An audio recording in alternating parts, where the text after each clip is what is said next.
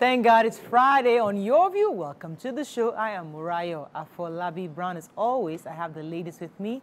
Hello, Tokwe Makodige. How are you? I'm very good. I've actually not sat down here in a very, very long time because I know some people like to sit down here, so I end up to sit down anywhere else. So it's interesting to have to sit here. You two of you dodge this place. It's been a full week of being on the show every day. It's very interesting. I feel like I'm up to date on all that is happening politically and non-politically in Nigeria. But it's also been a full week of doing my real estate mentorship and mastery program, and the feedback has been, don't worry. I did not want to, you travel, expenses are plenty, there's no need. Let's just do like you did not make that program. Because I actually feel that there were two people that were in the venue that had won cars from previous companies. So these people have been in the industry long before me, and they're sitting down to learn from me, asking questions, and they keep saying, we've gotten so much value. So I'm grateful to God that I chose to dream and do. You know, many people dream and they don't execute on those dreams, and I think it's extremely important. There are so many lives waiting for you to execute on your dreams. So please, as many of you watching, just go for it. Even if it's just one person that shows up, at least that person will be impacted by whatever you decide to do. Fantastic. Well done. Congratulations. Exactly. Hello, Ramat. I haven't seen you in a while. Honestly, I know you've been coming. It's me that I've not been around yet. Yes. How are you doing? We're fine. We just finished Ramadan, so at least we have some small time to rest. Ram? No, this is not the one that we killed. I know, but the one in 2 months. My neighbor killed Ram. No. My neighbor, very rich man. Ram yesterday. That's good though. Now did Suya Ram. Oh my God. We were on shampoo till like hey, and the guy, I have to greet him with Moshood. Thank you. They grilled fantastic ram, and we aired the whole neighborhood. We had with the grills, with party, with music, correct, everything. We just did fried rice, jollof rice, normal stuff in the house, cake and everything, and then just relaxed. Friends came in, and then we had a wonderful time. And also today is my dad's 70th birthday. If we're another tribe in Nigeria, who mentioned that tribe? The party that will have gone tomorrow, we shut down Lagos. Before you know, 70, you know, just walk up. Oh no, it's not possible. We say daddy turned 40, daddy turned 70, daddy turned 70. You guys not doing any party? I'm not doing anything. We just wish him happy birthday, long life. It's not easy to turn 70. It's not easy. My mother's 70. They hear her. They hear her. I'm just imagining my dad standing in front of cake and plenty people be like, like, I know, we gotta rock it, we gotta rock it. Amaka Fresh. Yeah, how you doing? I'm good. So yes, I'm meeting her for the first time. No. Yes. So we're planning a retreat, all of us to come together. I know, super amazing. So with the long holiday, it's been a work holiday for me, but I made sure to work and also enjoy. Trust me now. And then yesterday was the pre-birthday bash for Obi Kubana. This is a big shout out to Obi Kubana. That's today's birthday. Zora 1. Yes, so tonight we will book. It's going to be a long weekend of fun. I'm ready for it. I'm ready for it. You know. So yes, started yesterday night at the dinner. And then we now continue today. So Obi Kubana, happy birthday! Wishing you all the best ever. Fantastic, that's good. All you party rockers, all the Lagos rockers. But me, I'm so excited. Thank you so much, Mr. Moshood. Yesterday, I really enjoyed the hangout. Yesterday, we had fun in the house, in the neighborhood. We got music, you know. He gave me shampoo, and I'm like, YK. I was putting YK's spirit on, but I thank God for sanity. You controlled. We had lots of suya, was fantastic. Oh. I've not had ram suya. I think it's been a while. Ram suya is unbelievable. Ram suya is different. It's parties now. Because we don't eat it all the time. Yeah, we don't. Because we don't eat it all the time. Ram suya is a different level. What? Ram meat is different. Yeah, they're not put super suya spice. Oh, you gotta be kidding me. That thing was on point. Yes. Why is it foodie so? No, I love. No. I was taking plates and I was rushing into my house. Yeah, my house. We had take. I go back again. I take another plate. I was sharing the love. Let's go on a break. It's Friday. And we come back, we'll go to the front pages of the paper. Stay with us, we'll be right back.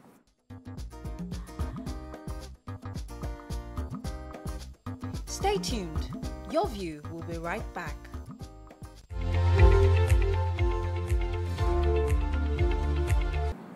All right, we're going to start with The Nation.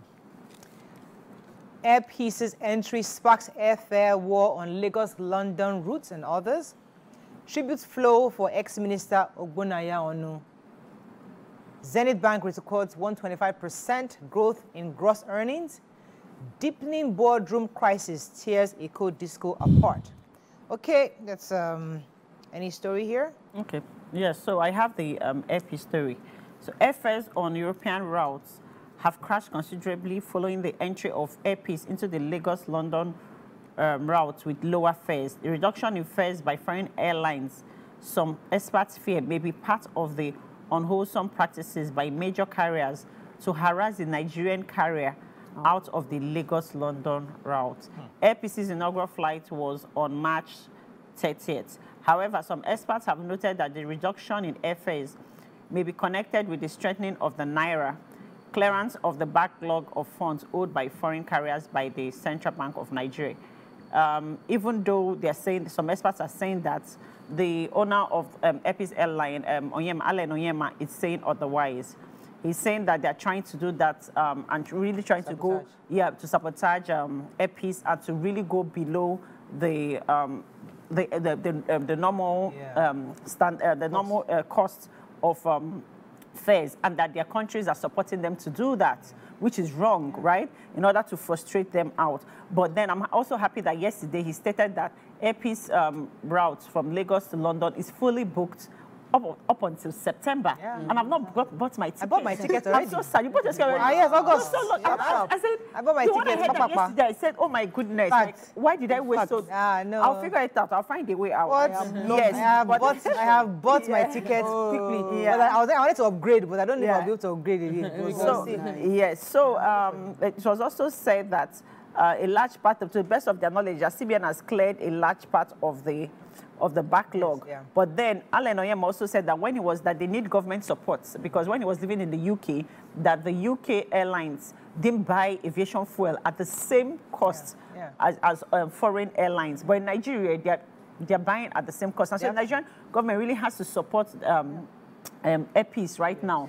In order to... It reminds me of the whole High TV story. Same thing. In, We needed government support at the time. So right now we have this, and we need to... Government must back it up. Everything. It happened with us. That's why High TV... That's one of the reasons why... Between all the Look at the prices have really dropped. British Airways has dropped. Virgin, everybody has dropped. What I was going to say, the local indigenous companies will struggle with globally supported companies. It happened. If Nigeria doesn't support its own. Multi-choice was backed by the government back then. We didn't have that kind of backing when ITV was trying to survive. So listen, we just need to support this man's business the best we can.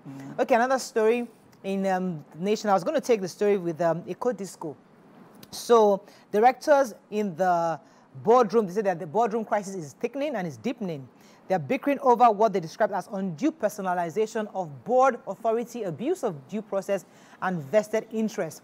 For managerial crisis around alleged ghost workforce and call for proper investigation, the crisis obviously has deepened and engulfed the entire company and its private holding companies. If you recall, there were a crisis between the MD being sacked or not being sacked. One of the 11 discos controlled they control about 1/6 of power distribution across several regions within Lagos-Ogun axis. According to the documents obtained, the crisis has become a polar fight between the chairman, Mr. Otubu, and the few directors on one side, majority of the directors on the other side. So both are having a lot of bickering going on, but we just hope that they can resolve this quickly, because we don't want it to affect the service that they are rendering to customers. So really sad story, the story about the passing of the former Minister for Science and Technology and the first civilian governor of Abia State, Dr. Ogbonnaya Onu, who served as the immediate past administration of President Buhari before he now resigned to step into was aspiring to become the governor, stepped down. He was 73 years old. He was an author, engineer. The president, the current president, President Tinubu, the former president, President Buhari, as well as many other dignitaries have, you know, they mourn, they sent their condolences. He's someone that has explored many areas of interest and succeeded in those areas, serving his country, building, and our heart goes out to his entire family. He governed Abia State before there was creation of Abia and Ebonyi State, so it was more like the old Abia states. It was is a major, under the platform of the Nigerian Republican Convention. Our heart goes out to his family. This is like an exit of a giant in both, in terms of governance, in terms of politics, and in terms of his dedication towards the growth of Nigeria. So our heart goes out to the family. Yeah. Okay, so I have a story. Yes, I have a story on Zenith Bank, a short story actually. Zenith Bank records high. Zenith Bank PLC has achieved 125% growth in gross earnings to 2.132 trillion in this audited result for the year ended December 31st, 2023. The gross earnings represents remarkable triple-digit growth compared with 945.6 billion reported in 2022. The growth, they say, is primarily due to growth in interest and non-interest income, which increased from 112%, than 540 billion in 2022, to 1.1 trillion in 2023. Growth is attributed to the growth in the size of risk assets and their effective repricing, alongside the rise in the yield of the other interest becoming instruments. Okay. Moving on quickly now to the Punch. FG plans compensation in 9 states puts cost at 15 trillion naira. Wigwe Ogumbajo's family sues U.S. firm for helicopter crash. Law to terminate many cases at appeal courts coming, says AGF. Nigeria's oil production drops again, now 1.23 barrels per day, says OPEC. Government shuts Dosumil Market. Sanwo-Olu hints at building demolition. Junior Pope, AGN suspends Riverside movie shootings. Police launch probe. NAFDAC bans Turkey-made soap. Tracks fake Indian injection powder, actually. And make Yoruba teaching language in Southwest schools, says Afenifere. Okay, which story are we starting with? I'm not sure we have time for that. Let's go on a short break. When we come back, we continue with the review. Stay with us. We'll be right back.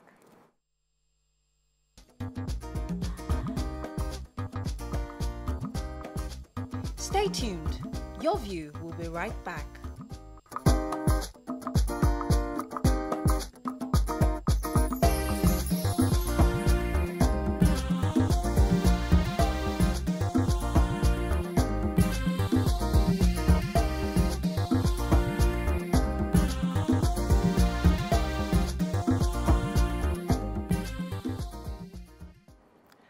Thanks for staying with us. We're still reviewing Punch. Amaka has a story. Go ahead, please. Yeah, this story really saddens my heart because this was an avoidable death.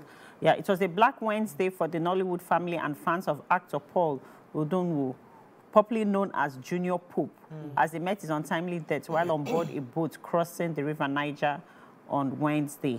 Like from what we heard too and what we saw, the videos that I saw, nobody, they weren't wearing, they were like 12 on the boat, and they weren't wearing life jackets. None of them was wearing life jackets.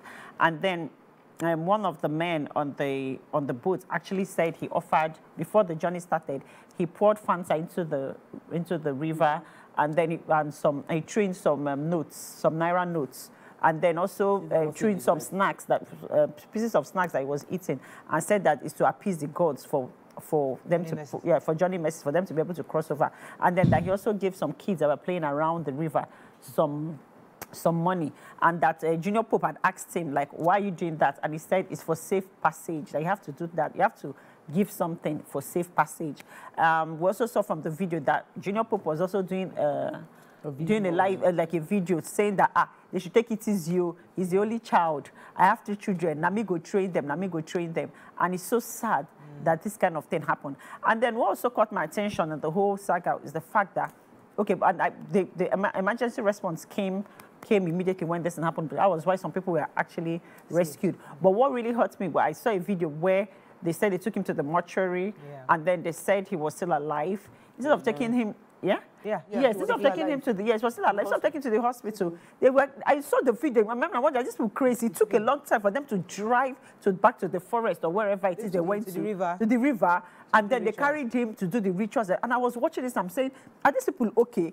What's going on here? Are these people not educated enough to know that in situations like this, you should take the person to the hospital? Common sense is not common. Honestly. Because emergency response is a major problem, because we could, from the drama that happened, there was a lot of speculation. Is he dead? Is he not dead? Oh, he's alive. And I now heard that it was the ritual before they called back to the hospital. My sister said something. She said that, may God not allow us be with the wrong people at the wrong time. Yes. They were supposed to have rushed him to the hospital immediately. They said he was still alive at the mortuary. But is there no law that doesn't allow the people the community to take the body instead of the emergency response team to handle whatever that is going on at that point in time? Really sad indeed.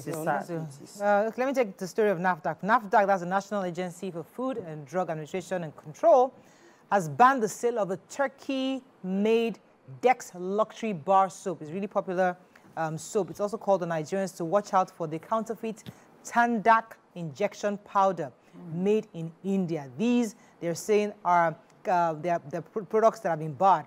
NAFDAC on its website said Dex luxury bar soap does not comply with cosmetic products regulation. It contains quite a few components that is being barred and that has risk of harming reproductive systems, causing harm to health and the unborn child. Wow. As a result of the ban of the marketing of the product, they have been placed on some regulatory and public authorities.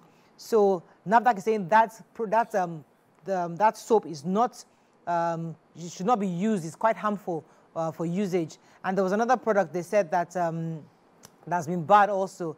That's the Tandak injection powder made in India. This is the healthcare professionals and consumers are advised to report any suspicion of adverse reactions or substandard falsified regulation concerning this particular powder for injection. How do regular Nigerians know? How would I know which injection? So these are healthcare workers. Yes, they should watch out. Okay, another story in Punch. Yeah, so I have the Dosimu shutdown of the market. Governor Babajide Sanwo-Olu of Lagos State has vowed that more buildings will be demolished to allow for proper cleanup of the Dosimu market. Interesting. Yeah, because when the fire came up, when the fire was out, they were trying to go and, put it off, but the people refused to. They didn't allow those people to have access to it. And if you notice, most of the buildings in that market, they are so close to each other. They are clustered together. And then you now find out that there are generators by the side of the building. Everybody just putting generators anywhere and all. So 14 buildings were affected. And then he said they're going to demolish the whole part, and he's going to take his time. He's not going to open the markets anytime soon. He's going to take his time and make sure that all the necessary this have a lot. Yes. That's why we buy souvenirs, and I don't think he's only those all our parties. How we now get souvenirs? Summer is coming. Everything. And I think he needs to go to the whole Balogun market, honestly, because it's every now and then. But some people own Balogun. Some people's family own houses. And they have houses. Apart from that, and some people's businesses shut down for 3 months. That's like the end of it. That area is my village. That entire place, my village. How can you go and just demolish my village like that? Demolish my village. For health and safety, at the end of the day, important because every now and then, at the end of the day, trumps any other thing. All right. Yeah, I want to take a story about Yoruba language. So while I was in Akure, Murayo, we need to bring this guy on the show. This is an Oyinbo, is a Babalawo from Mexico, and he was speaking Yoruba and he was saying all this our native Ijile, Ewi, Owe. And all of that. So I already got his number that I'll bring him on the show. But the Afenifere Pan-Yoruba Social Political Organization, Afenifere, on Thursday said that we should make Yoruba compulsory. That Yoruba is, the deep Yoruba is fading out of our southwest region.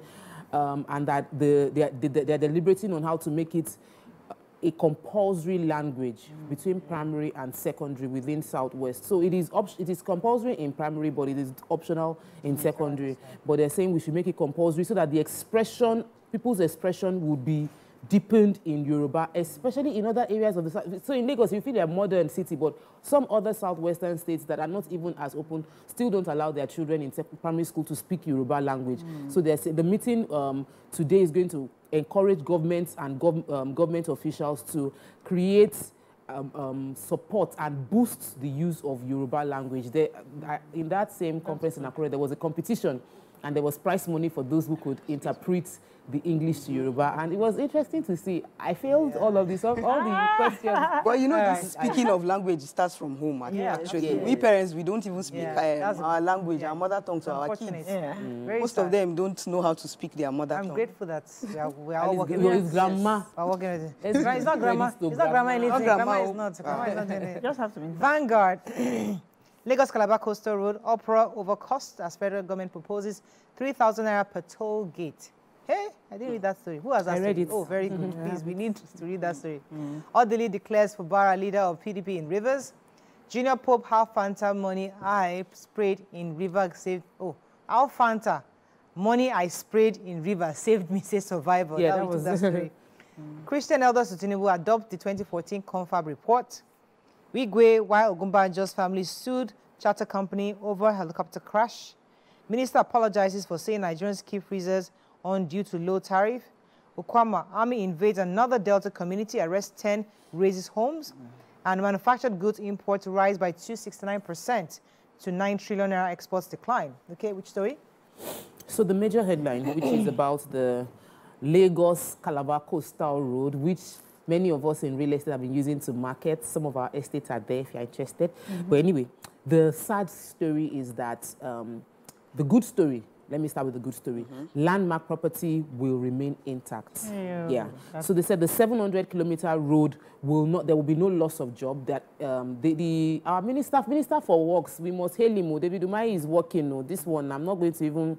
He said that he visited the place himself and said that it's going to cut into 50 meters of the land, but it's going to only affect the shorelines. It's not affecting his property, his building itself, which means people might not be able to access, and it is being marketed. It will affect the business a bit, but maybe they'll be able to find a solution after the construction has taken place, because it is marketed as a beachfront, and access to the shoreline is part of the selling point of that particular location. He also mentioned that there'll be no permanent structural damage, no jobs will be lost, and that he's interested in ensuring that we preserve what is working on ground.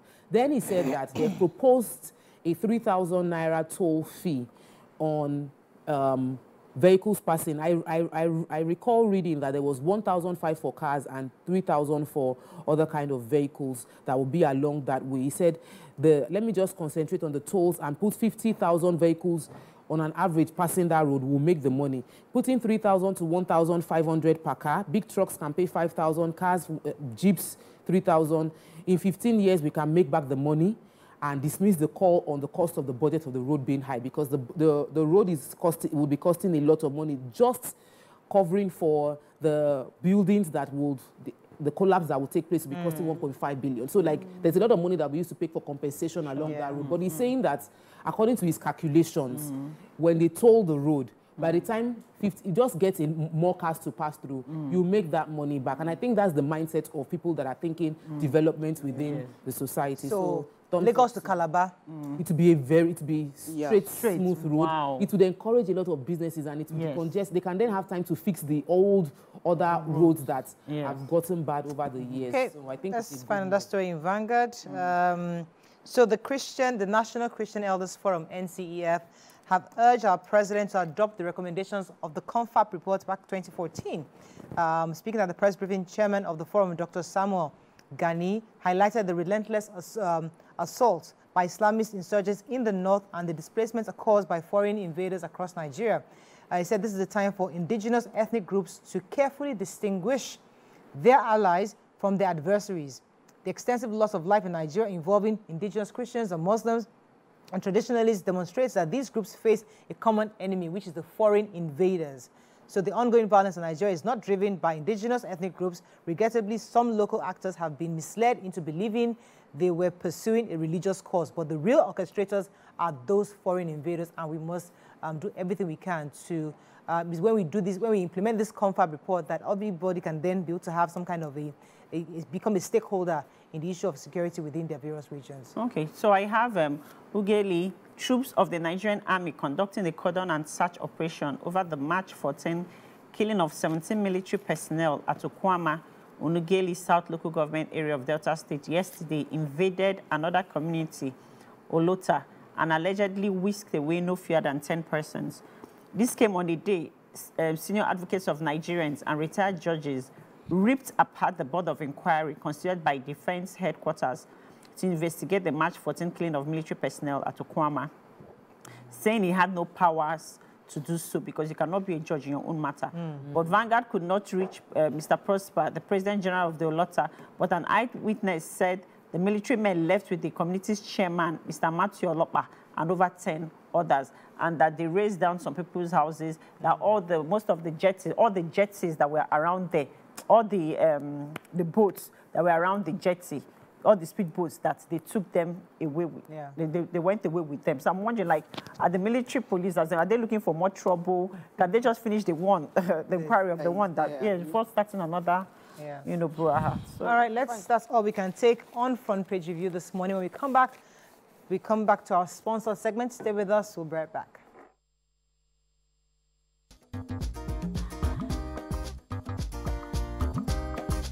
Stay tuned.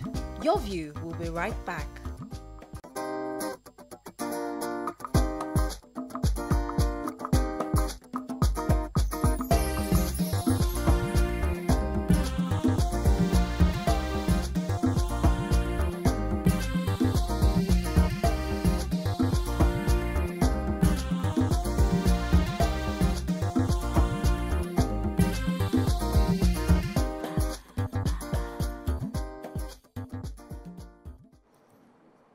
Thanks for staying with us. We have a special interview in celebration also for International Women's Month. We're going to shed a bit of light on an incredible initiative that supports women in pursuing internationally recognized degrees.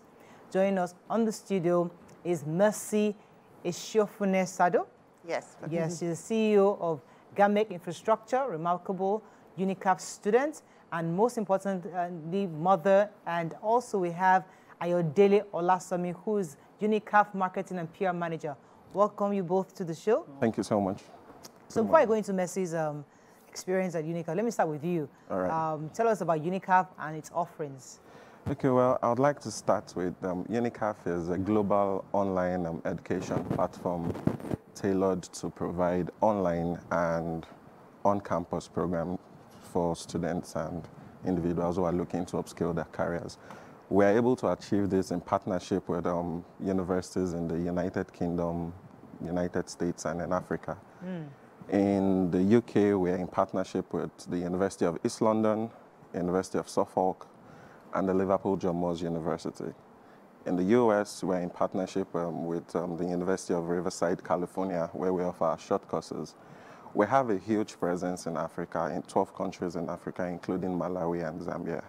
So what we have done is currently our university in Zambia is a state-of-the-art multi-million-dollar investment in tech. We are looking to ensure that individuals don't necessarily have to come to the four walls of the university before they have access to education. And that's why we are constantly pushing online degrees for all and sundry, and we are doing this through the UNICAF scholarship scheme. Fantastic. Yeah. Wow. So I think I should come to you, Mercy. I would like to find out from you, what has your experience been in the program? UNICAF. Yes. Okay. Studying online through UNICAF, has been a wonderful experience so far. The program has been very helpful to me as a mother, as a woman. And of course, all the experiences I've got, even before I got into UNICAF, I've been able to build on myself. And of course, I've been able to work on, certain areas like emotional intelligence as well, because an MBA program is actually a group program that is actually very necessary, for any entrepreneur that is looking forward to, building on the skills that he or she has actually acquired, so You're far. doing the MBA program? Yes. Oh. Yeah. So this question is for Mercy. So how about the UNICAF scholarship, and how has that played a role in your educational journey? Okay. The UNICAF scholarship is a game changer for me, I would say, because I was given a generous scholarship which reduced the cost of my fees considerably. Plus the fact that I get to pay the rest balance of my fees on a monthly installment. You spread it out. Yes, you spread it out, And then, of course, the UNICAF online platform is very easy to navigate, yeah? And then it creates that enabling environment for you to actually study at ease. And at the same time, you get to, take time off after each module, for you to actually attend to other things like family issues, and work. Yeah. Oh.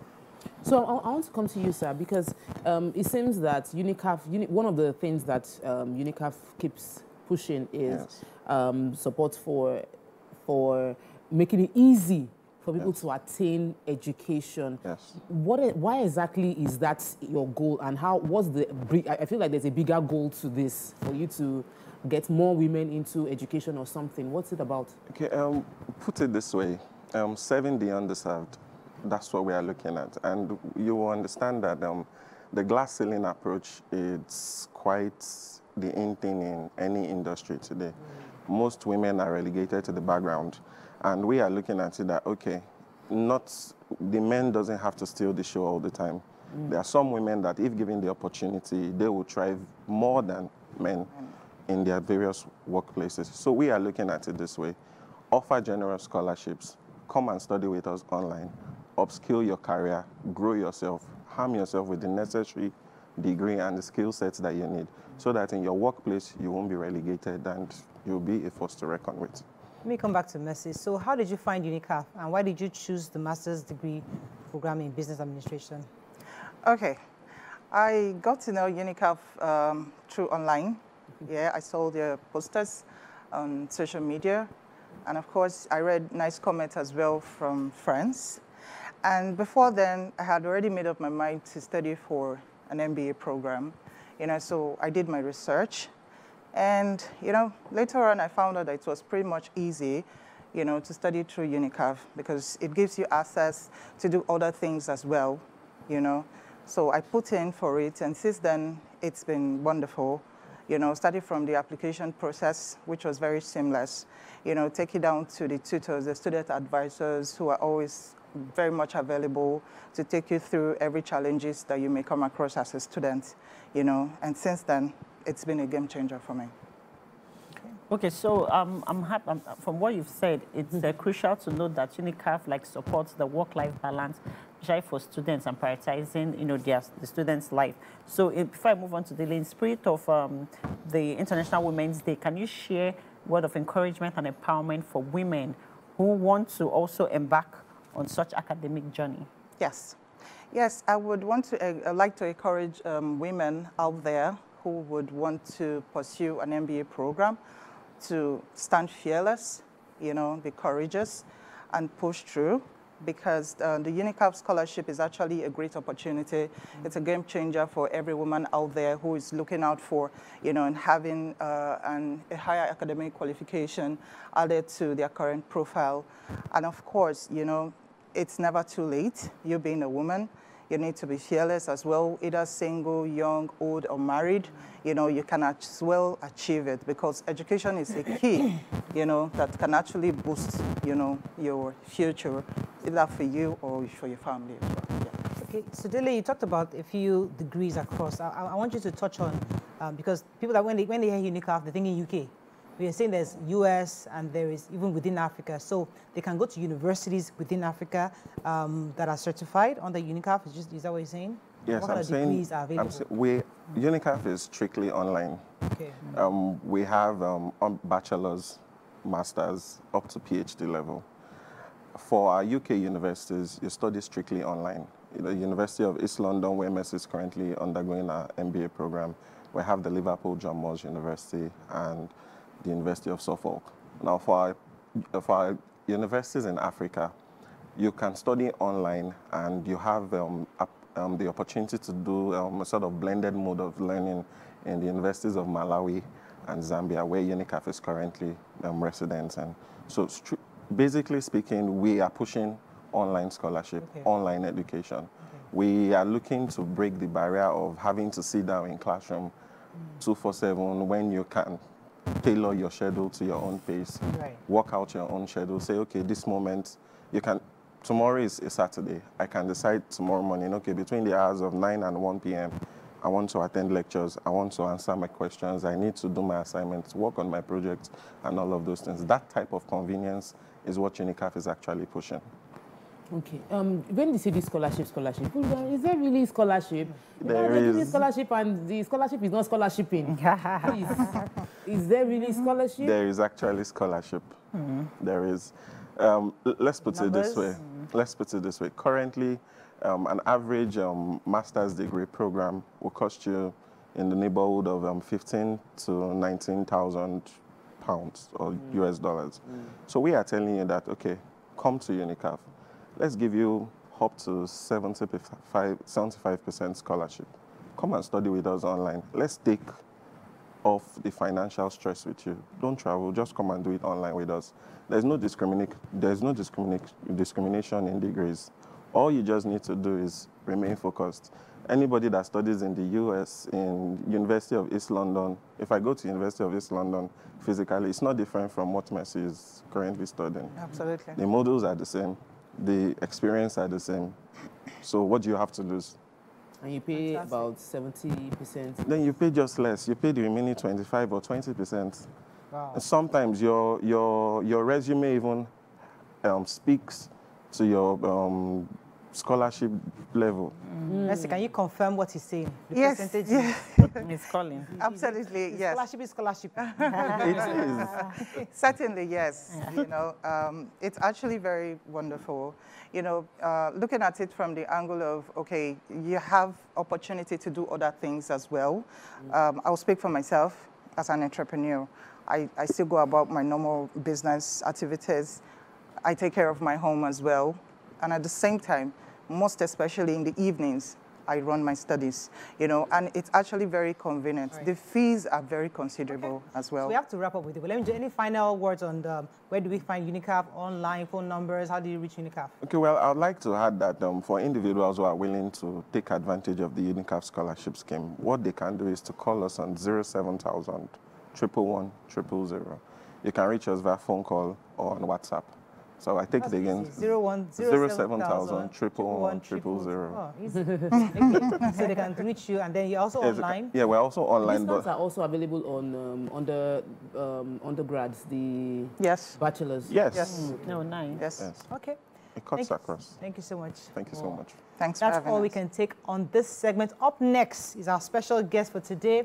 The Minister of Power himself is in the building and will be having a conversation with the elders, the female elders of Nigeria. Stay with us. We'll be right back.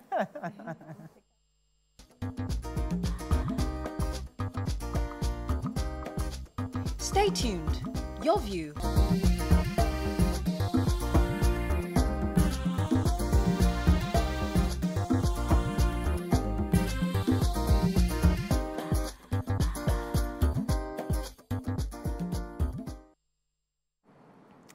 Thanks for staying with us. So our guest today, the Minister of Power, Adebayo Adelabu, has criticized Nigerians for leaving their refrigerators, air conditioners running while they are away from home, citing a lack of awareness from electricity consumption. That was what was trending, but he has come around to say that's not how he said it, and it was misrepresented and misinterpreted. However, he's here with us on the show, Minister of Power, Adebayo Adelabu. Welcome to the show, sir. Thank you very much. Good to have you. I'm happy to be here too. You know, we've been doing quite a bit of media rounds, and we're welcome you to the Council of Women, the Council of Nigerian Women. I'm honored. We love to have you because there are lots of issues concerning power. Yes. And we know you've been interviewed very recently amongst even yesterday night, and we watched the interview and we understand a few of the things you've said. And concerning the refrigerator issue, you said it yesterday that that was not how it was, what you were just saying. You're saying jokingly, and you offered an apology, which we accept. Your apology didn't mean it that way. We understand.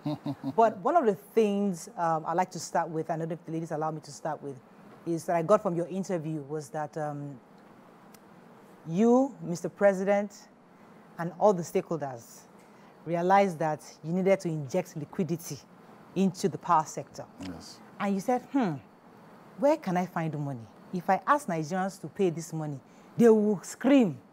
So let us find all those Banana Island, 15% of the consumers, those ones that they have small change. Let us quadruple or triple their tariff and get them to bear the brunt of this liquidity we're looking for. Now, the question is, was that a fair thing to do? Or is it even a legal thing to do, to segment 15% of your consumers to have them pay that 225 tariff, Naira tariff? Is that fair? Was that a fair decision? Thank you very much. Once again, I say good morning to you ladies. Good morning. And I want to appreciate you for the good job that you've been doing. It's all in the line of national service. Yes. And we appreciate you. Just keep it up. To start with, let me also make reference to your opening statement with regards to what transpired in the last press briefing that we had, which I confirmed last night that I was actually quoted out of context. That was actually a genuine, innocent advice to my fellow Nigerians that we should start cultivating the culture of consumption management. And that advice was not even directed at everybody. But I'm a Nigerian, and I know that a lot of people still are faced with epileptic power supply. I would not say, oh, you don't have up to 10 hours of supply. Switch off your freezer. I will not say that. Switch off your AC. I will not say that. We are saying for those that we are targeting now, the band A, in our transformation journey, once you start having stable electricity, the fact that we increase the tariff by over 200% does not automatically translate into 200% increase in your bill if you can manage it properly when they start having more than 20 hours of supply. That was my innocent advice. And I even passed it across jokingly in a very comical manner. I never knew it was going to be blown up. I know Nigerians are touchy. Nigerians are angry based on what they have suffered in the past in terms of energy poverty. So, like I said, it's like a case of the landlord and the tenant. Yeah. When there's a disagreement, whether it's the tenant that is at fault, he must be the one to apologize. Okay. If it's the landlord, you must apologize. I say, okay, no problem, just bear with us. But the good thing out of this is that the thing has provoked a national discourse with regards to the state of our electricity. It has created a national awareness. And the message was also not lost in all this. People are now aware that consumption management is very key to reducing our energy costs. So I'm happy for that. Now, coming back to the differential pricing and the segmental pricing of electricity, let me tell you, electricity is a product. At the same time, it's a social service. And if you have any industry, any sector, that operation is not allowed to follow the normal or natural commercial flow of commercial pricing of such a product, the industry is going to get terminated in a short while because investors, they need to recover their costs and, if possible, make a markup on their investments. But because of the criticality of the power sector, for energy, to everything we do, government is ready to ensure that everybody has access to energy. So you cannot treat it like the normal commercial product. Okay. So the first intention was, oh, can we remove the tariff completely? We said, no, we cannot. Based on the fact that Nigerians are currently passing through a lot of hardships, based on certain recent decisions of government that are tough, but they are necessary. We have seen the harmonization of exchange rates that got the exchange rate escalated. We have seen the complete removal of the first subsidy. We have seen the inflation rate. We have seen so many things that have led to increase in cost of goods and services. And Nigerians are really suffering. Mr. President said, no, this is not the right time to remove subsidy completely. At the same time, the government that is bearing the subsidy, they are not able to source enough cash to back up this subsidy, which is why we have seen or witnessed the accumulated debt in the sector that we are owing the power sector operators, the generating companies, the gas supply companies, and all that. And it shows that there is paucity of fund and lot of other critical sectors competing for the same fund from government pockets. Okay. The subsidy requirement for 2024, for example, was to be about 2.9 trillion, almost 3 trillion naira. Our budget, yes, on power. Yes, our budget is 28 trillion. That is 10%. We are saying, no, let us be realistic.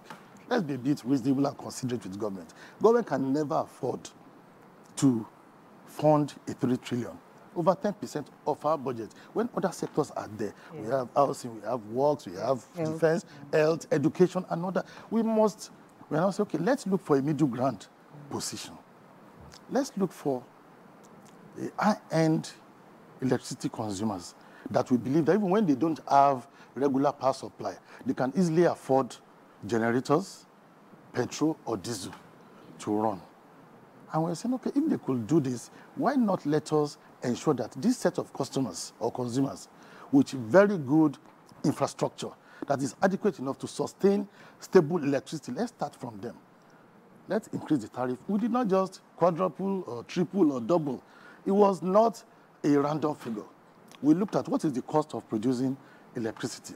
Let them bear the full cost. Because this set of people are actually the ones that are consuming the larger portion of this subsidy. Yes. You have 50%, the data. Yeah, we do. We have the data. 15% of customers that we talk about 1.5 million out of over 12 million electricity consumers. Their consumption is about 40% of market consumption, which means that the remaining 85%, they are enjoying just 60% of the subsidy. We're saying no. At the end of the day, they are also better off by increasing the subsidy, because the subsidy, the tariff that we have now, with the removal of subsidy for Band A, is still way cheaper than the cost of generating electricity individually by fuel or diesel-powered generator. So it was not arbitrary. It was scientifically and systematically arrived at. And we're saying that the power sector has stagnated for a long time. We must move forward. And once we want to move forward, let us start with a segment. And it's a stepwise transformation of the sector. All the other bands are likely to have eventually, but they're starting with bands. Once we are able to enhance or augment or upgrade the infrastructure that is necessary to provide them stable electricity. So there will be value for money. We cannot charge anybody a higher tariff if you cannot enjoy stable electricity that will make you remove your generator, that will make you not to spend money on petrol or diesel or even servicing the generator. So people will be better off. At the end of the day, the average cost will be much lower to every individual. Okay. But the promise and the pledge that we are making is that we will not increase any subsidy, any tariff when we are not sure of improvement in power supply. Okay. That is what we're saying. So which is why I said, oh, it's going to be more like a migration. It's a journey. Okay. And we must start from somewhere. Get a few questions. So Nigerians should trust us. You didn't mean to hurt anybody. Honorable Minister, Thank you. I've heard you. I am not a fan per se, because I felt that the power sector needs a whole lot more attention than I believe it's getting. And I'm sure you would admit that maybe it's an unfortunate thing that when you got into power, we seem to, all the problems now, Of course. Everything just came up just when you came in, because I live in the Band A zone. And I'll say that we've experienced worse power supply in the past few months. Yes. So if I have experienced a constant deterioration of my power supply, we've had grid shuts down back to back. Yes. And it affects everybody. And we've had that. We used to, truthfully, we used to have 24 hours, even 48. We were having days of no power outage. And we were told then that we were paying a cost-reflective cost. So I'm surprised now that suddenly the true actual cost-reflective is now 200 and something as opposed to what we were paying before. 63. Yeah, we were paying 69. 69. We're paying 63, yes. Yes, 69. So some locations have different rates. They have different augmentations to the rates as well. But I don't want to talk much about Band A, because Band A is, like you said, a 15%. Yeah. Let's talk about the remaining 85%. The remaining 85% that they contribute money to buy transformer and they don't still have light. And they are the majority. And they are still experiencing power grid collapse. And it seems like you don't have any, you're not looking at them. No. That's a misconception. We're looking at every Nigerian. we are looking at every electricity consumer. Let me first address what you said about all the problems summing up and crystallizing in the last two months. The problem in the power sector is an accumulated problem over the years, more than 50 years, since the days of ECN to NEPA. ECN is the Electricity Company of Nigeria in the 60s, to Nigeria Electric Power Authority, NEPA, to PHCN Power Holding Company of Nigeria, before it was unbundled. And we had the generating companies, the transmission company, and the distribution companies. If certain steps had been taken in the past, probably would not be at this state. What we are witnessing today is the consequence or a reflection of the actions and inactions of past administration. But we're not complaining. We have taken over both the liability and the asset, and we must find a way out of this. We have never enjoyed stable electricity. Everybody knows I'm also in Nigeria. I live here, and I've lived there all my life.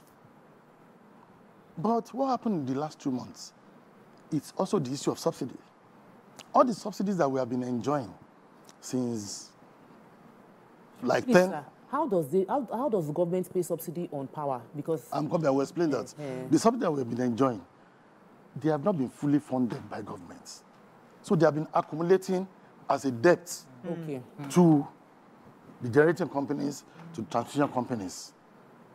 And the companies have continued to produce and generate and transmit. Let me pause. I'm coming, let me just land on this, despite the huge debt.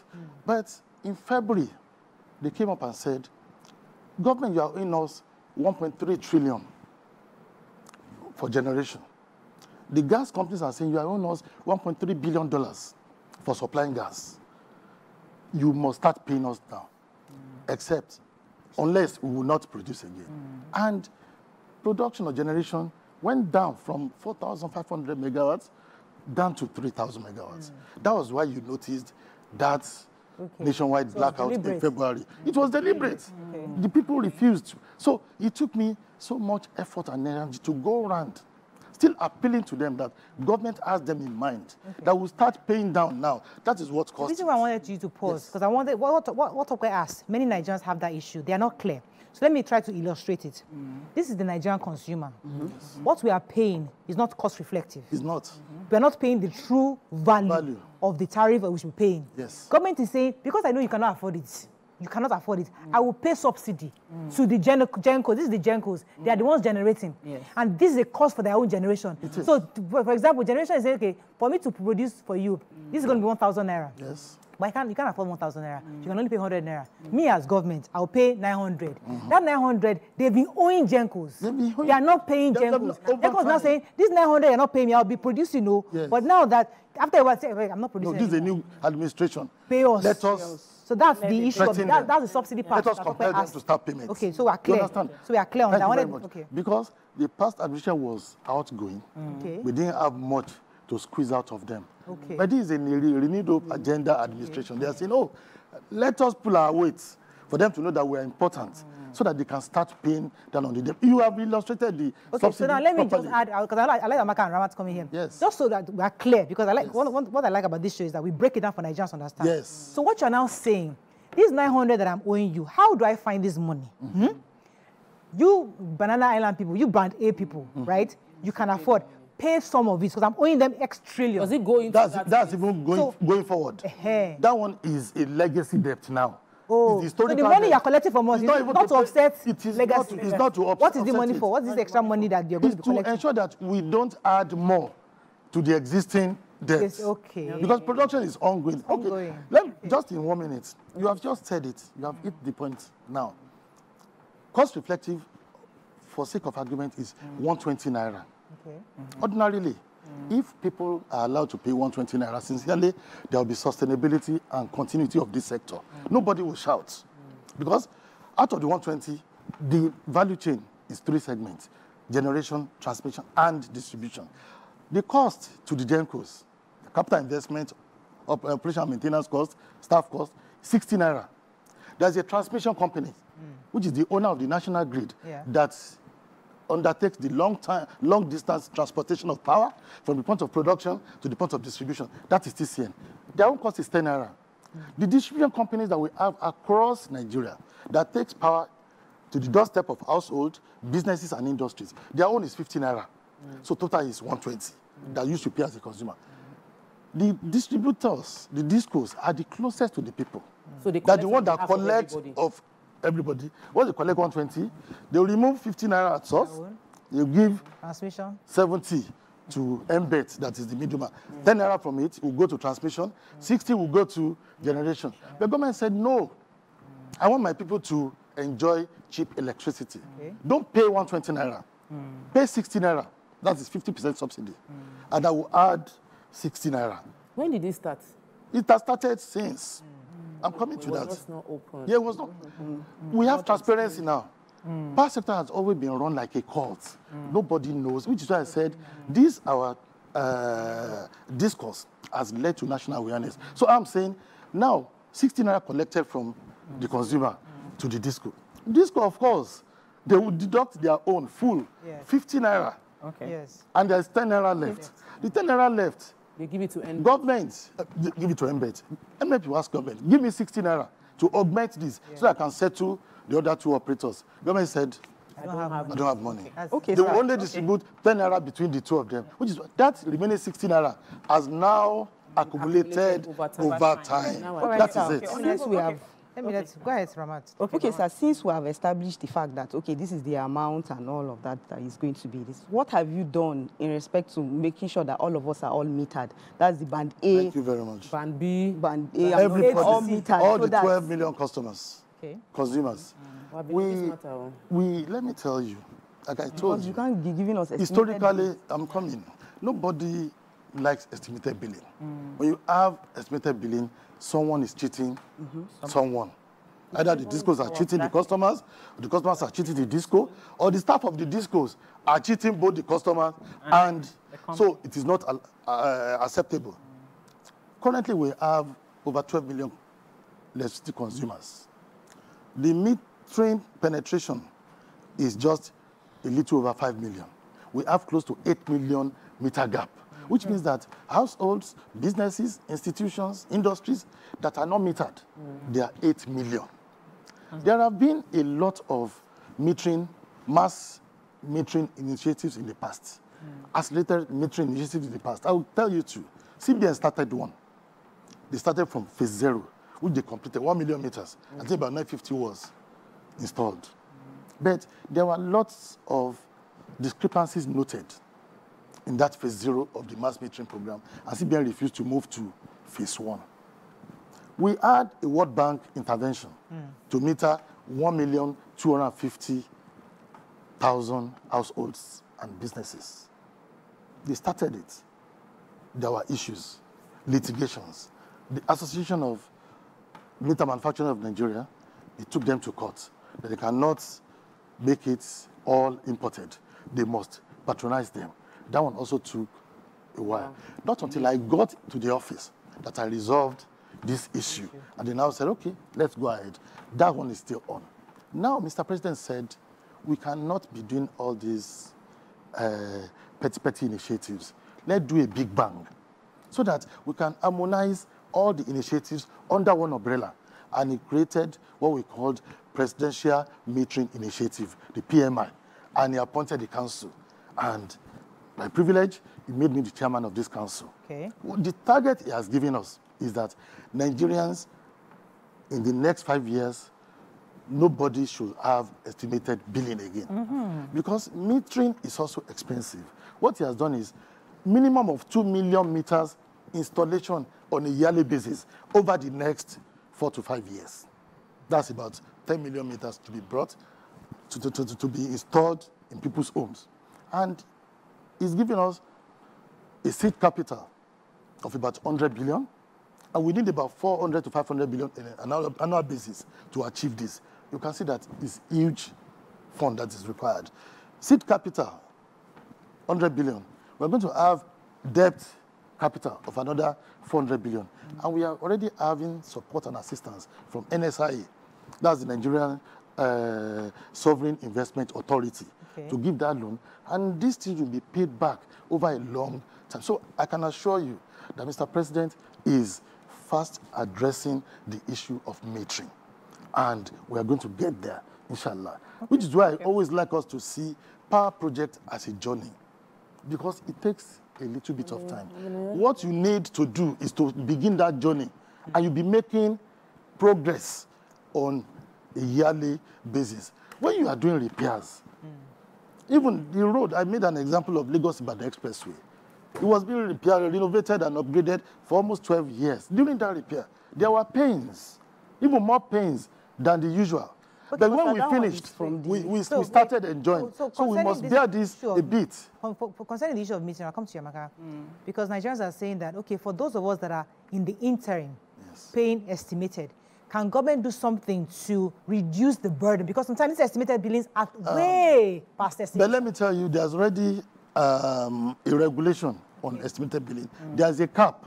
Okay. There's a maximum you can charge a customer. Exactly. Do people know that? Yes. Let me tell you, just a month ago, there were penalties and there were refunds made to customers in billions of naira. Wow. For those, billions. I'm not hearing of things like no, it was out in the papers. But it's even like for those that we felt they overcharged the customers, they did a bit. NERC, the Nigerian Electricity Regulatory Commission, said refund billions. I'm sure of that. I signed off. Did not get any refund. Wow, we did not get any refund. And this is going to be continuous. We are going to be very, very, very strict with the management of the discos now.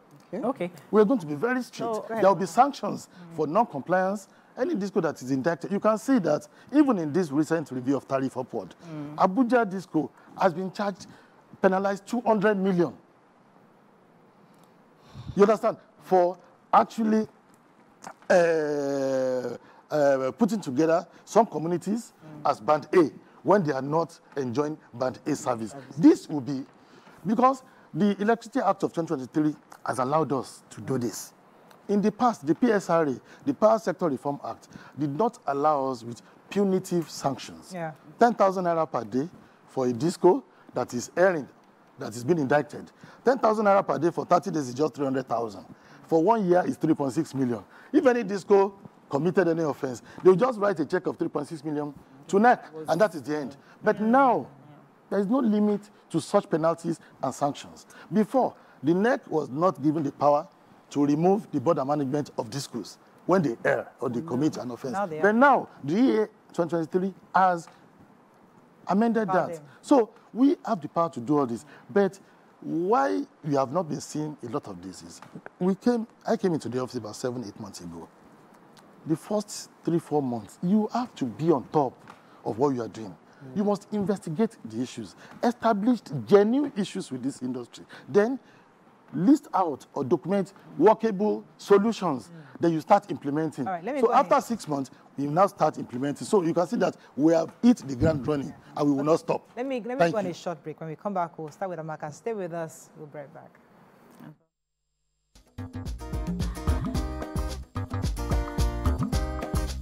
Stay tuned.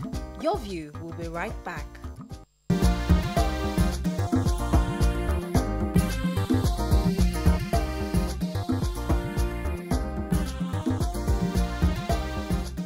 Thanks for staying with us. We still have the Honorable Minister of Power, Mr. Adelabu, here in the midst of women, Council of Women, still answering to Nigerian women. Amaka, go ahead, please. Okay, so, Honorable Minister, in fairness to you, on one part too, I understand that energy sense is common sense, right? Yes. And I was brought up to turn off a room or power source. When I leave a room, I should turn that off if it's not in use, but not refrigerator. And now you've explained to us that it was a joke, right? Not intended the way, you know. So, and then I'm also happy you mentioned the Electricity Act. So let me come down to that. For example, Section 116 of the Act provides that, as in was there in the first place to prevent abuse of market power. Do you think your office has adhered strictly to the provisions of Section 116 of the Act in terms of notifications? Yes. Thank you very much. We did this, and I can confirm to you authoritatively.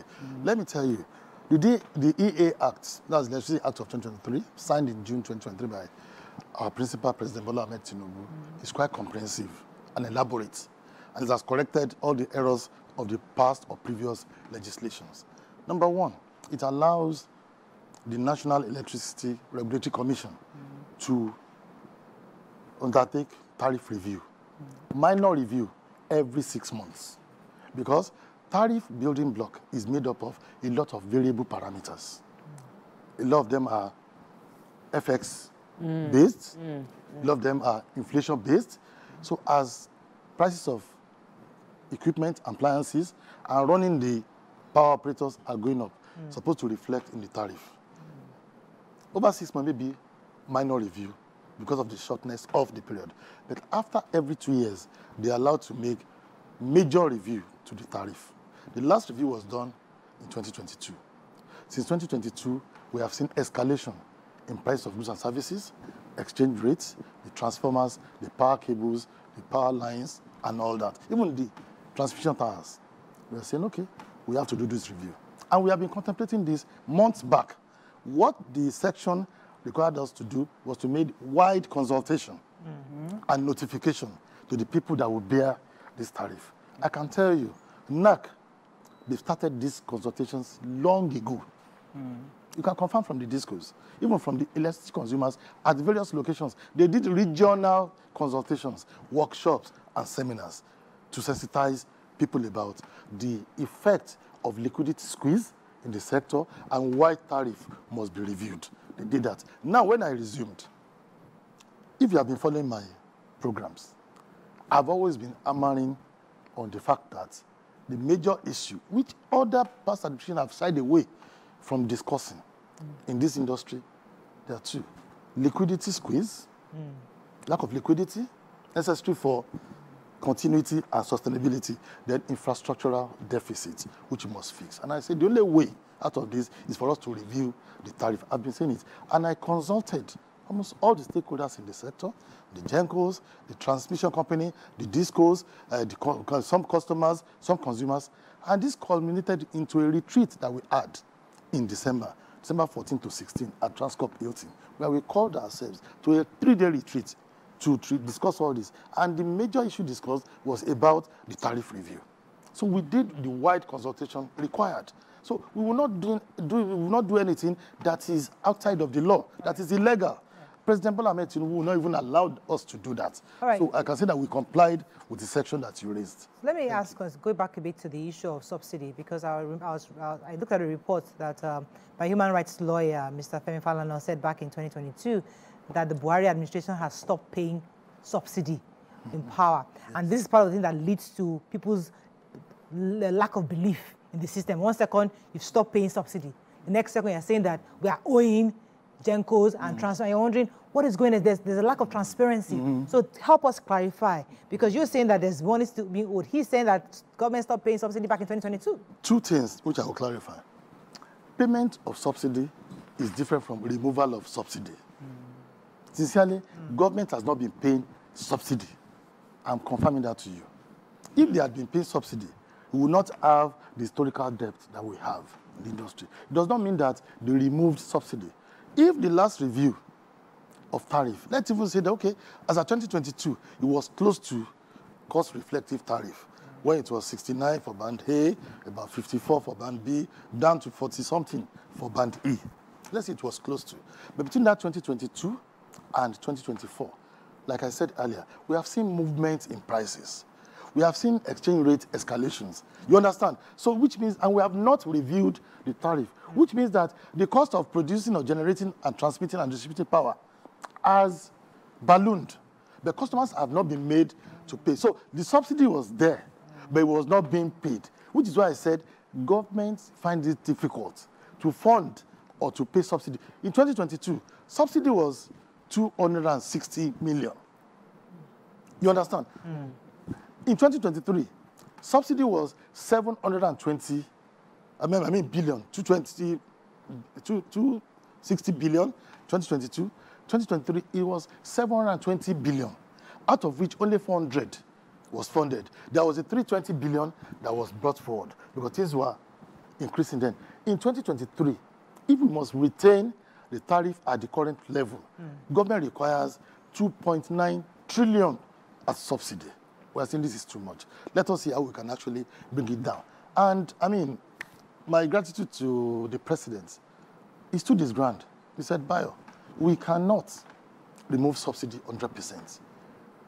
I was voted in to remove the sufferings of Nigeria, to alleviate their predicaments.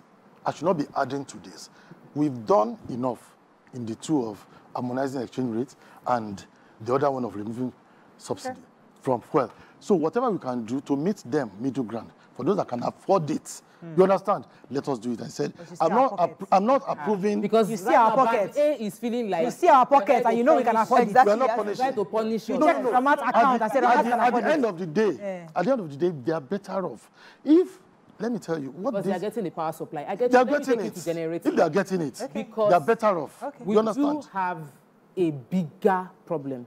You know, we've discussed the challenge because obviously we've discussed the challenge of the subsidy. Now Nigerians know that government has been subsidizing power for them for many years, and it wasn't paid under the last administration, which is why there is a pile-up. Yes. We get that. We also understand the fact that what we are paying now, what you are asking Band A to pay, is it cost reflective? It is. It is cost reflective. So we're not subsidizing Band A for now. And again, the building blocks contain a lot of variable parameters.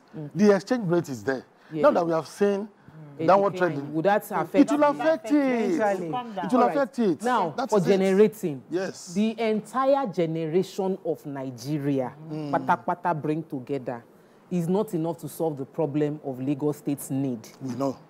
And it seemed like we are not even talking enough about the need to increase generation. Yeah.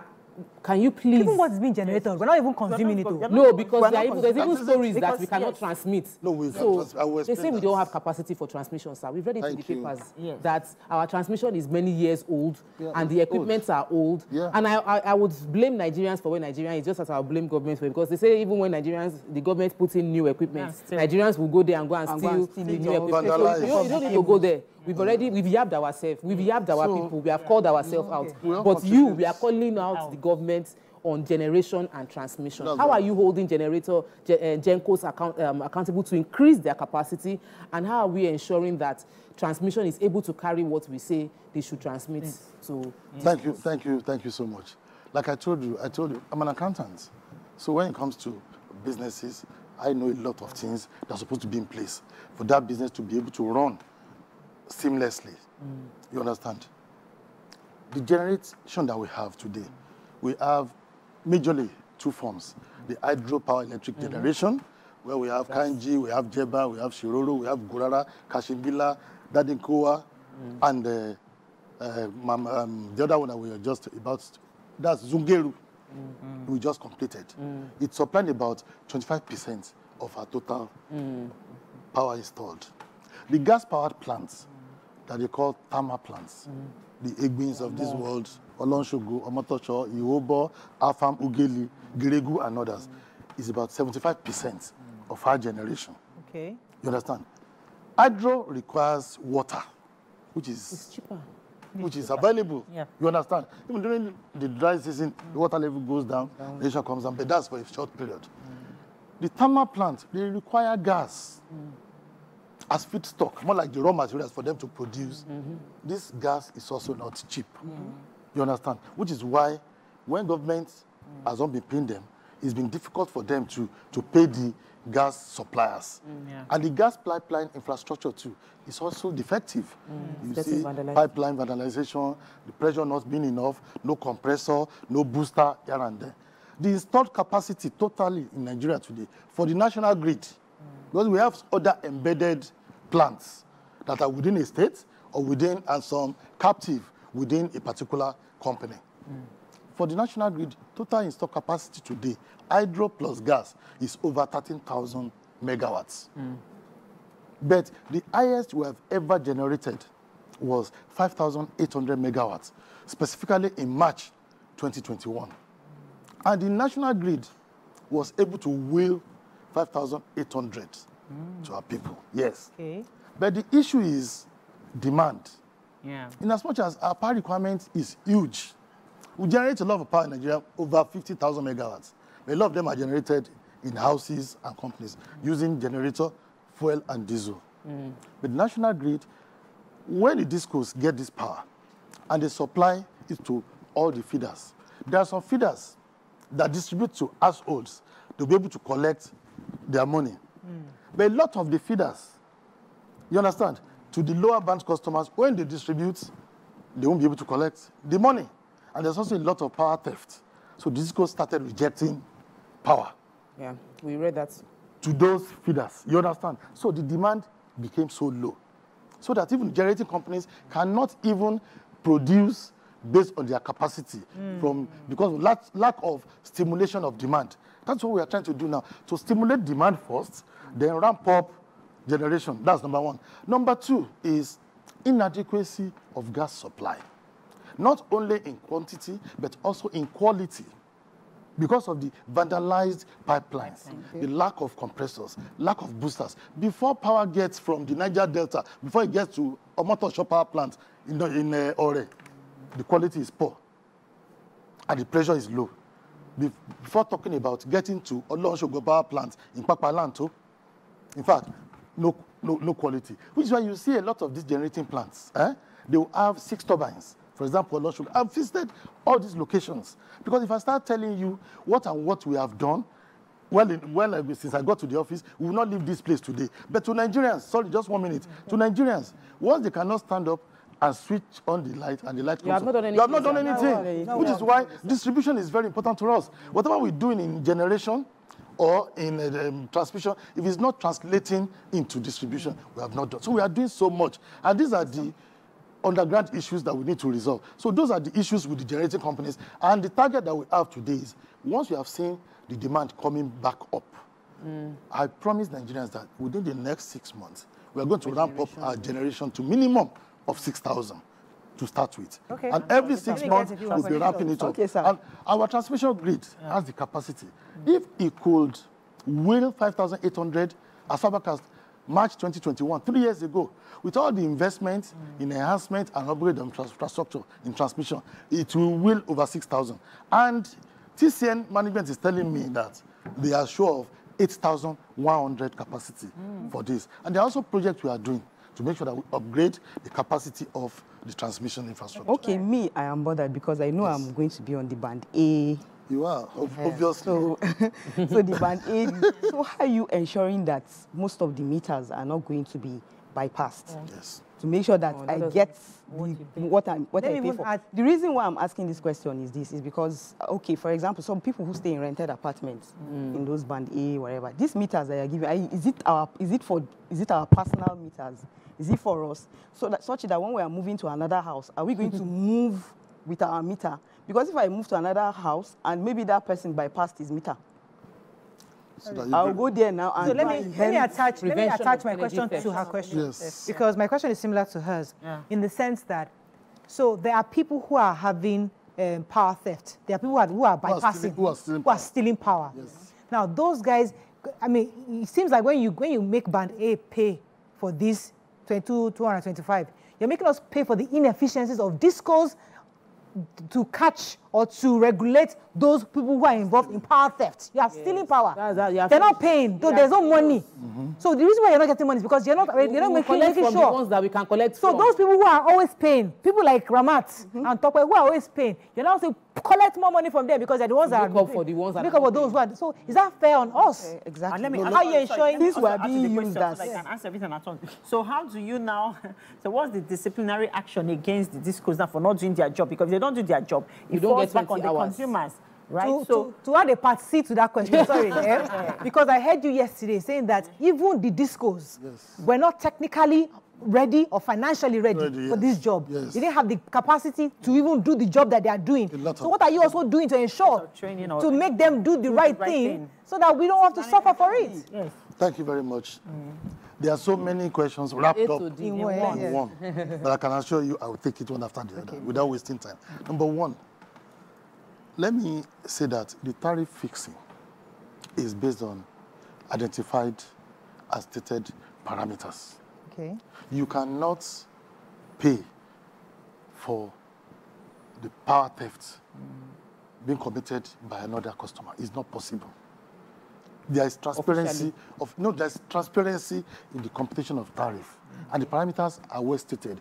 The capital investment of the generating companies, their operations and maintenance, the adjustment for exchange rate, gas cost, inflation rate, and a lot of things. It is stated.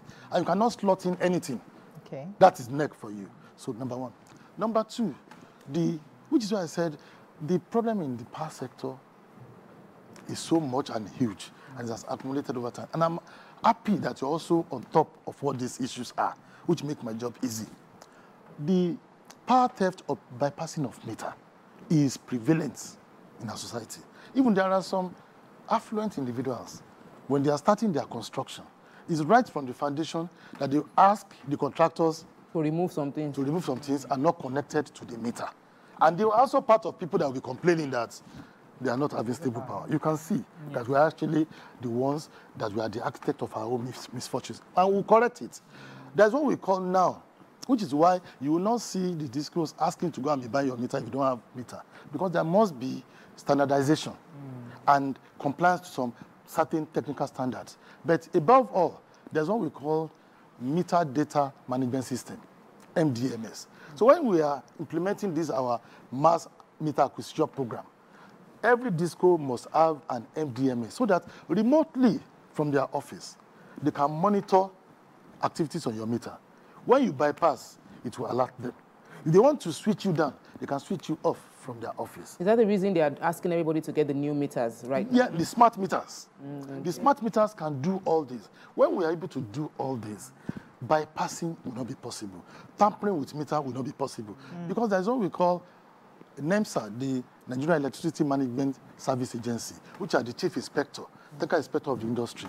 They must certify every meter now and ensure that every meter comply with the technical standards as specified. So I'm saying that all those problems of the past, we have put them in like a pool if you have or a bucket, and we are picking them one after the other to be resolving. And you trust me, problem of 50 years, over 50 years, will not be resolved in 1 year. But we must be making progress. I'm the 47th power minister in Nigeria today. We interviewed the 46th. The 46th. Were they not? They were brilliant people, patriotic, smart people, ready to write their names in gold, ready to make a difference.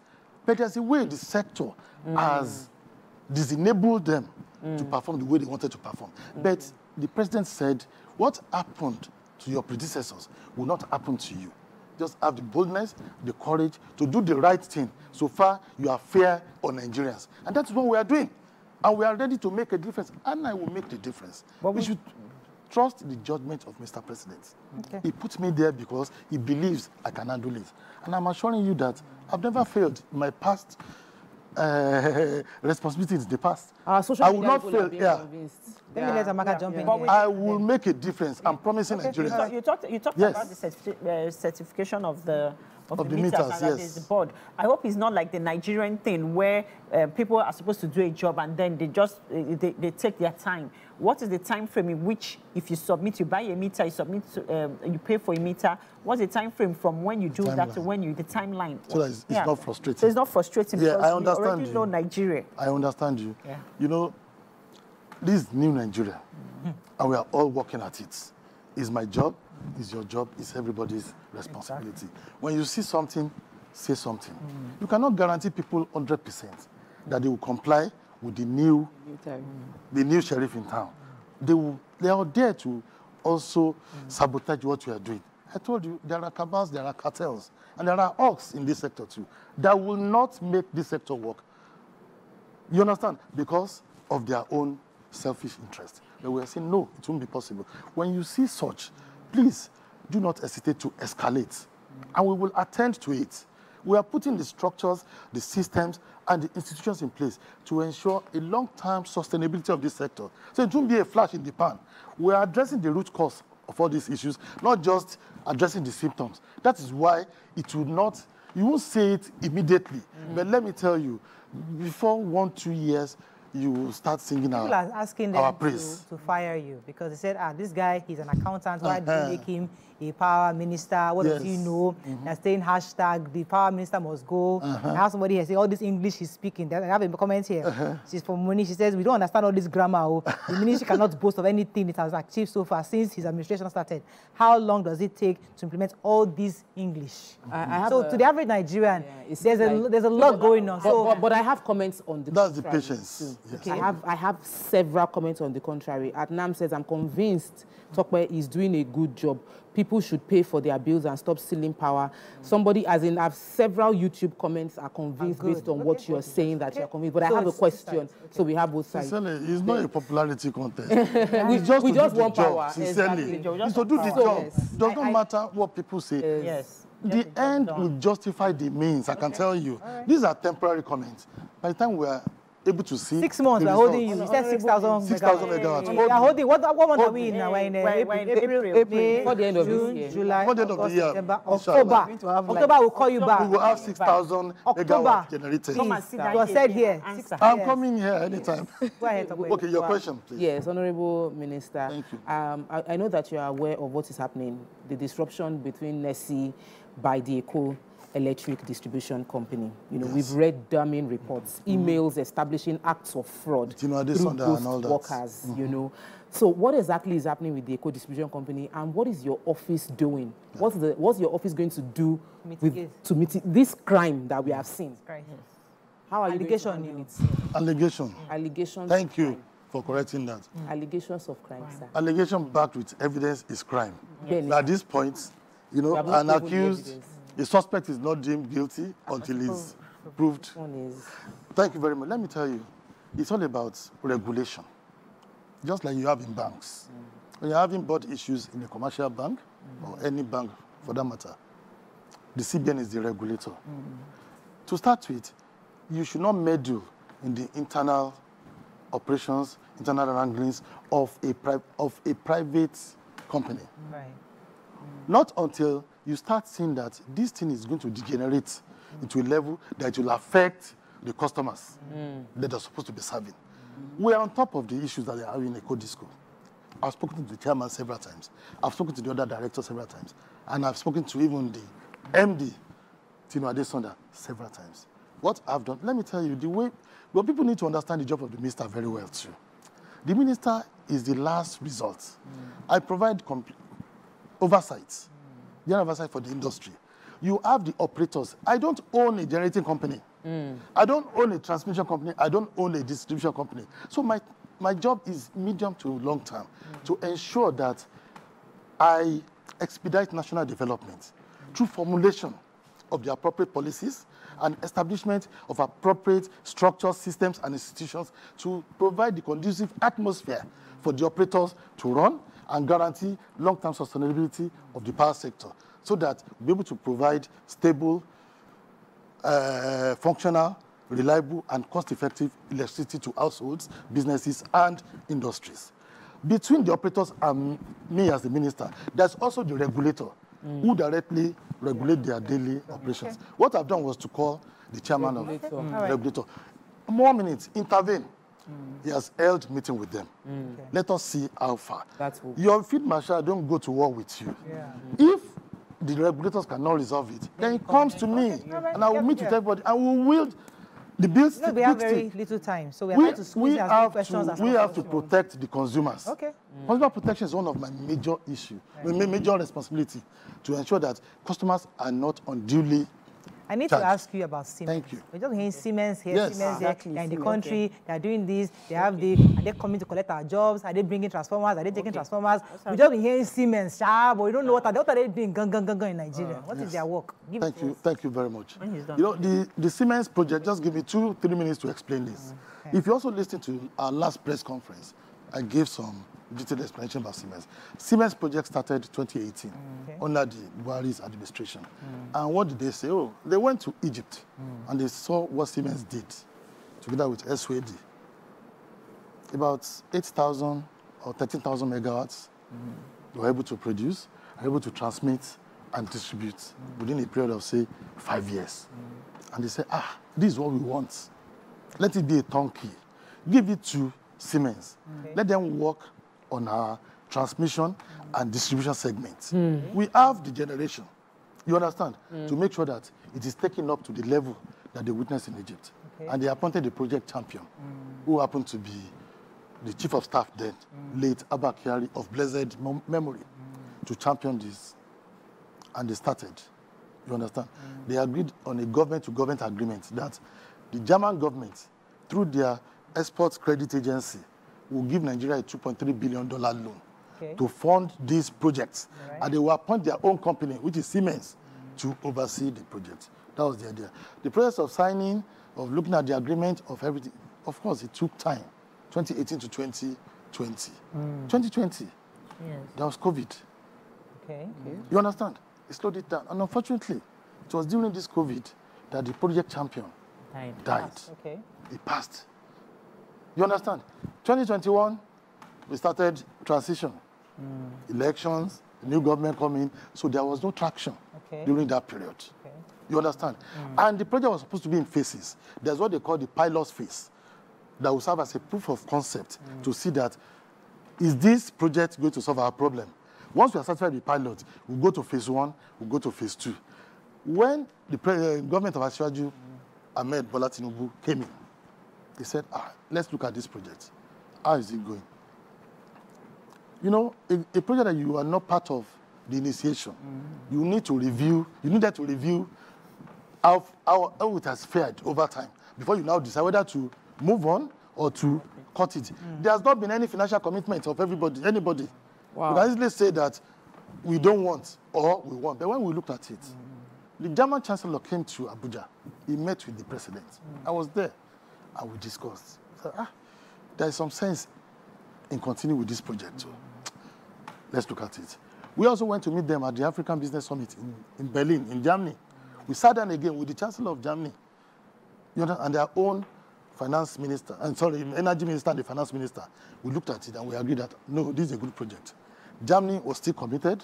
Nigeria was ready to continue. We said, okay, we now have to sign an acceleration agreement that will make sure that we kickstart the project again to be able to achieve the laudable objectives that they had from the beginning. And we agreed, okay, that was in November. Let's meet in Dubai at COP28. And you see that our president was there, the German Chancellor was there, Siemens was there, and our own SPV, that's the special purpose vehicle created for it, FGM Power Company, was there. And the acceleration agreement was signed. Okay. And they agreed that they are going to continue. We agreed that we are going to continue. Since then, what has happened? We started the pilot phase. This December till date, we are almost concluding the pilot phase. The pilot phase involves importation of 10 big power transformers, and importation of 10 power mobile substations for us to fix in various locations across the country. For the power transformers, the 10 have arrived. We have installed and commissioned 5. I was in Kogi, I was in Jeba, I was in Iwobo in Benin, I was in Abuja, and one place in Kano to install and commission all this. And ask them, it has boosted the capacity of transmission. The remaining 5, they're installing them. That's supporting transmission. Transmission. So I'm coming in the next 2 weeks, 2 weeks to 1 month, I should be able to commission the remaining 5. For the mobile substation, that's the very interesting part. You know what they call a substation? Those 330 kV substation, where you see all the high voltage power line, or 132 kV substation. Those are transmission substations that supply power to the distribution company, which is stepped down to 33 kV and 11 kV to be taken to your house at 450 volts. All those substations take between 3 and 5 years to establish. Yes, because they have to manufacture the transformer, they have to fix it, they have to do the lines. But the mobile substations that we have, if there is a problem in any of those permanent substations, before now, the people may not have light for 1 year or 2 years. But now, we can drive it down from Lagos yard, the NEPSA yard here, and within 1 day, drive the substation down to the place, you understand, and do the connection in 2 days, and restore lights. No, we have 10 of that. We have installed 3. We are commissioning it next week. 1 in Aja, 1 in Kano, another one in what they call it, Agbara, the industrial cluster. We have 7 left that we're going to be taken to where they have transmission issues. That is the impact of substations. We'll now go to phase 1, which is the bigger part that will address both transmission and distribution. We change transformers, we change power lines, we change power poles. Let me throw in one question. Injection substation. Let me throw in one question for the masses, right? Because the economy is hard and everybody. You know, I need 3 hours for this kind of interview so that Nigeria will know who is responsible for the replacement from the old meter to the smart meter. And then what happens to the money that we paid for the old meter? Will there be a subsidy from discos or like what's going on? Because people already have old meter. What's going to encourage them to move on to the smart meter? And people don't have meters. And people don't have meters at all. Some people have old meters and they're not even, they're still giving them, they just feel like it's not working. You don't want them to move to smart meter. So what's going on? Another question. There's someone, Auntie Annie sends this question that there's somebody she knows, 5 weeks now they don't have transmitter, the transformer went bad. The company, the discos have told them that there are hotels in that place, they should contribute money to buy transformer, and the hotels are saying they don't want to carry that body because they bought the previous one. Please help us address the question concerning changing meters that are already working for new one when some people don't have. And who is carrying the cost? And who is carrying the cost for replacing transformers? Some are months without lights because of no transformer. Thank you very much. You have just 2 minutes. Okay, the issue of meter, let me tell you, if you have installed meters recently in the last 1 to 2 years, they are smart meters. The only thing they need to do is to configure it to fit the meter data management system with the MDMS. So you don't need to change your meters, except the old archaic analog meters, which are no longer compliant with the smart meter requirements. That's number 1. And when we give out meters, there'll be an arrangement that government will make sure it does not inflict hardship on the consumers, to ensure that it is paid over time in a way that you don't even feel it. That's the arrangement. Then the issue of transformers, I have said it severally that provision of transformer is not the responsibility of the consumers. It is the duty of the discos. It's part of their distribution infrastructures, which they are collecting tariff for. The cost of transformer is built inside the tariff. You understand? And we know that there are some areas that are attracted to some discos, that they can abandon them because they are low-income area, they won't be able to get their money. As the minister, I have a budget that is also buoyant enough for government intervention in these areas, so that we will distribute thousands of transformers across Nigeria. I'm promising you that. And I've said it several times. When we start implementing this budget, we'll identify those areas and ensure that government intervene by providing transformers. Even there are some rural areas where we are going to provide alternative source of energy. The mini grids, the micro grids, for the small agri-businesses, for the rural schools, rural hospitals, even for homes. We have solar home systems too, that we can actually give to these people. You understand? And even street lights for security. There are solar systems. So our REA is doing a lot. In fact, we also plan to bring out a number of our federal institutions, universities, and teaching hospitals out of the national grid and give them their own mini grid. And in the next 1 or 2 weeks, we are commissioning about 8 universities that we are giving 4 megawatts of power, so that they don't have to rely on national grid. The last thing I want to mention here before I leave is the subnational governments must also rise up. The governors, the local government chairman. The EA Act has allowed all of them to play in power. You see what happened in Abia State. That's a backup power for the states. If anything happens to the national grid, they don't have to suffer. Every state must have nothing less than 50 megawatts of power. And we are working on that with the solar source of power that we are working on. We should hold our governors also responsible. They must be responsible too, even in managing the discos, because government still own 40% of the disco. Out of this 40%, state government own almost 25%. Why are they not getting involved? They should call them to performance. It's not every... I'm in Abuja, one person. You know, we have 36 states to manage. If you have the support of the governors to assist us, it's going to be easier for us.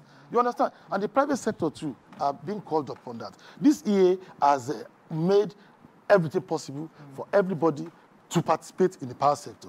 So my last appeal to Nigeria is that they should still be patient with us.